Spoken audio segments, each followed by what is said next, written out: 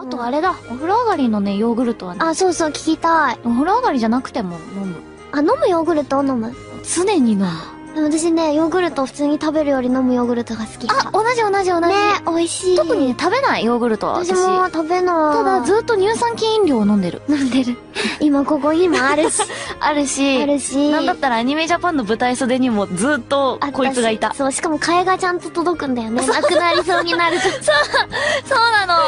ちゃんとさ、これ、さくらさんって言って。そう、さくらさんって。みんなさ、大体さ、ステージドリンクってさ、お水じゃん。お水でさ、こう、みなせ様とかさ。そうなってる。で、ストロー入っててね。さくら様って書いてあるんだけどさ、一人だけなんかさ、紙パックでさ、乳酸菌飲料来るんだよね。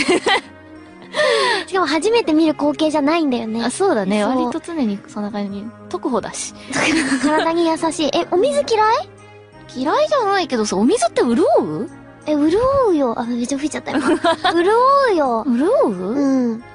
なんかね、お水、なんか、あれじゃん、意味なくない？大体唾液じゃん。お水飲むんだったら唾液でいいじゃん。お水に対する冒涜が。なんで？半端ないんだけど。お水だったら唾液でいいじゃん。いや、お水と唾液違うよ。お水がなければ唾液を飲めばいいじゃない。ああ、そういう風に育ったんですかね。私と育ち方違うのかな。そんなことない。